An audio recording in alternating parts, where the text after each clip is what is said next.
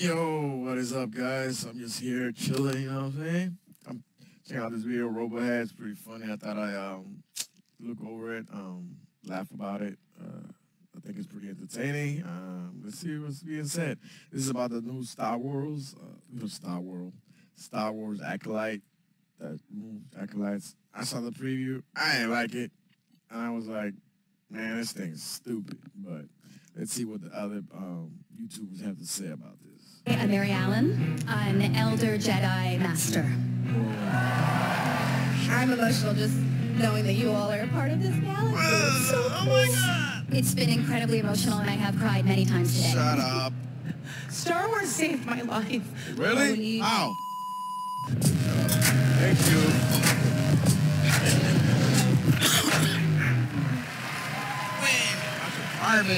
Well, every day we are closer to the premiere of The Acolyte, which means we are closer to watching Disney's Lucasfilm destroy a bit more of George Lucas's legacy. To prepare us for what I'm sure will be an amazing series, Lucasfilm have just released the official full Acolyte trailer, and it's the real official trailer, not one of those fake trailers by Darth Trailer that fills up my search list every time I'm looking for a bloody trailer. That guy's killing it on the thumbnail game. Anyway, the new trailer dropped and it revealed to us absolutely nothing we hadn't already seen in the first trailer, except for our new villain, Kylo Venom. Seriously, what the hell is going on here? I thought Harvey Weinstein's favourite personal assistant, that absolutely knew nothing about Harvey's weirdo activities, was going to bring us something new. And this is it? The Knights of Ren Cross cosplaying cousin. Man, must be getting hard to get a job if you're a white dude that has dreamed of being in Star Wars your whole life. Change your dreams, fella, because unless you're 7 foot tall and can fit into a Chewbacca suit, you ain't getting near a Star Wars set anytime soon. But fear not, because some people call that dodging a bullet. We need a diversity hire. I vote Asian chick. But we can't dodge the bullet. We must take it between the eyes and watch this trailer. We find out, again, that a Jedi was murdered. A Jedi was murdered. Jedi are being hunted. Jedi getting hunted down. Again. What an original idea. From the studio that brought us Ahsoka. You really want to remind people of that? I see you left out the Obi-Wan show and the Book of Boba Fett. Maybe you should have left out Ahsoka too. But anyway, then we're back to bashing the Jedi. The Jedi justify their galactic dominance in the name of peace. But that peace is a lie. I've said it before and I'll say it again, Disney and the modern Lucasfilm just hate the Jedi. Everything that Disney has made has painted the Jedi as weak, moronic losers who just let everyone down. And every time Disney do this, they just pretend it's a new idea. Like the new idea of having women or minorities in Star Wars. That's always the first time as well. My character, you know, she's a powerful leader, which I was very excited to kind of be like, because I feel like Star Wars is very, like, patriarchal. May the Force be with us.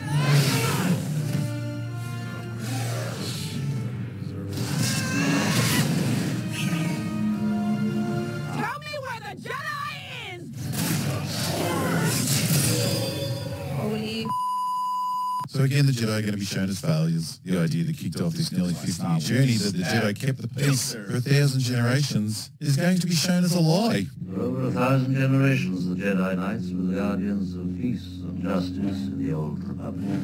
But that peace is a lie. Shit, Obi-Wan, you naive, lying bastard. She was my student. I trained her. Let me be the one to bring her in. Could someone please tell Kathleen Kennedy, her band of Lucasfilm creators, and any ring-in that she hires, that we don't have to have the fallen Jedi story every time they make anything to do with Jedi or Sith. We had 6 films about Anakin's fall and redemption. Please give us something new. Disney's already made 3 films dealing with the fallen Jedi in training Kylo Ren and his redemption. The Obi-Wan show was about the fallen Padawan Reva and her redemption. Have I become him? Even Ahsoka is a failed Padawan that got some truly bizarre redemption scenes with her failed master. I choose to live. It's a joke. $1 billion company and they've only got one idea when it comes to Jedi stories. What exactly was Leslie Headland's pitch that got Kathleen Kennedy excited? That she can do the same story all over again, but this time with more representation? Well, I'm guessing yes, that's exactly what got her the job. That and her payoff for staying quiet about Harvey Weinstein. Because I came in and I pitched my own idea. I think it's difficult to do a show that is critical in any way of the Jedi. Find someone else. It's the same fight from the first trailer. That can't be a good sign. They've got a whole completed series that it's about to be aired, and every supposed exciting or interesting scene that should hook us into watching this show has already been shown in the first teaser trailer, and now we're just seeing it again from a different angle. Is that all they have? Well, I'm guessing yes. Every Disney Plus Star Wars show, with maybe the exception of The Mandalorian when that started, it seemed like a thin draft rushed into production and stretched beyond its life. The filler and slow pace of every show has been draining on the soul. This peaked with Ahsoka, where time stood still and it took 8 episodes to tell us the much-hyped Grand Admiral Thrawn was dimmer than Forrest Gump. Where a rodent such as you belongs.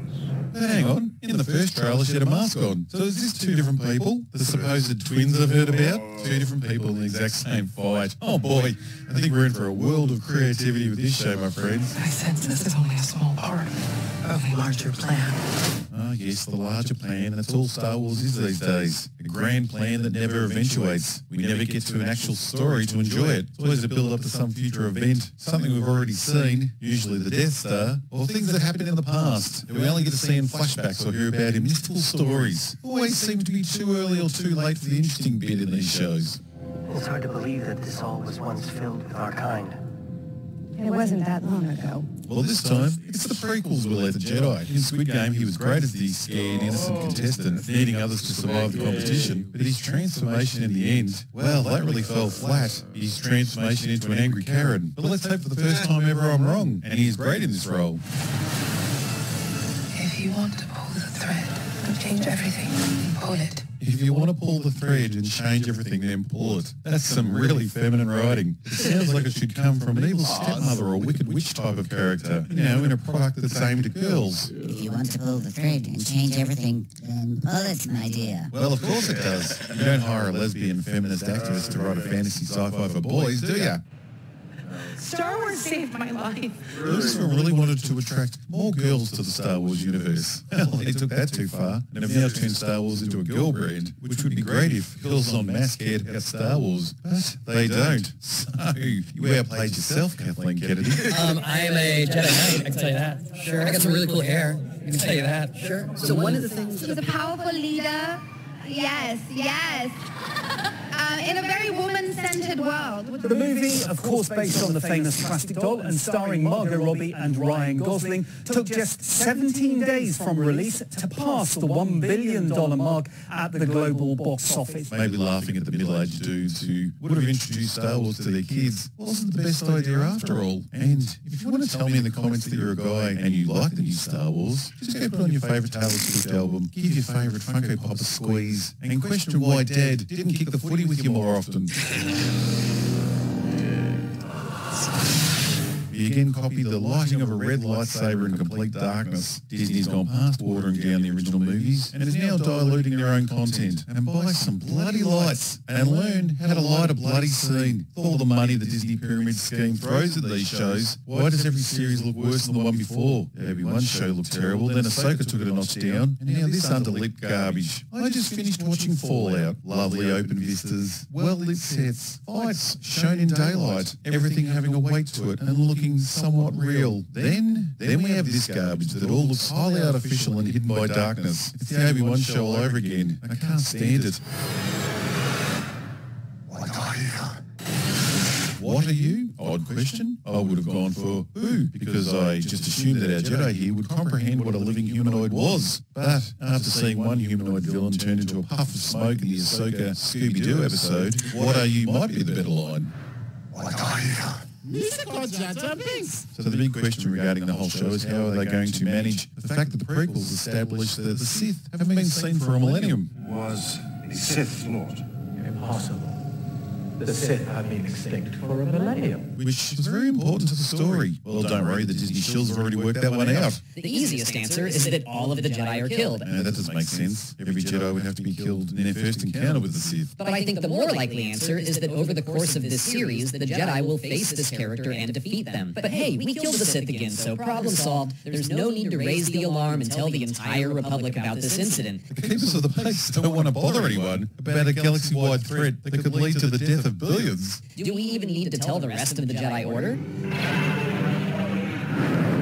Yes, they would be compelled to tell the rest of the Jedi Order. Protecting the galaxy against the Sith is sort of the main part of their job. It's completely possible for them to encounter a Sith, pretend it never happened, and refuse to believe it will ever happen again. So then a century later, Ki-Adi-Mundi does truly believe that the Sith haven't been seen in the past 1,000 years. And this is what it takes to be a full-time Disney shill. You can never say any idea from Disney is bad, even if it breaks the original stories of the thing you supposedly love. But the shills don't love the original films. It's the Star Wars cult they love. And Disney are the cult leaders. Anything the leader says is good. Grown man, Funko Pops. I'm sure his wife sees him as a man. Jesus Christ. I play Mary Allen, an elder Jedi sister.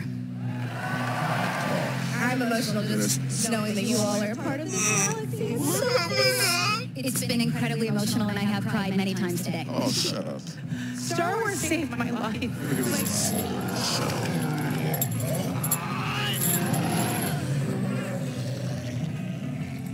Anyway, the next kick to the Star Wars Corps starts in a month. Let's get excited. Let's get together and have some fun. Kathy gets a lot of shit online. Yeah. But I know that she was the one who made this show. Oh, 100%. Yo, let me know what y'all think about Star Wars. They keep this messy stuff up. Why? Can't stand it. Only thing they got going good right now is X97. And please don't change anything to make it more cringy like the rest of these shows. Because, golly. Hey, shout out to Robohead. It's a cool video, man. I like your videos. Go check his page out. Tell him how Trap sent you. Yeah, I know. I'm just a little guy, but whatever. Show love. Subscribe. Like.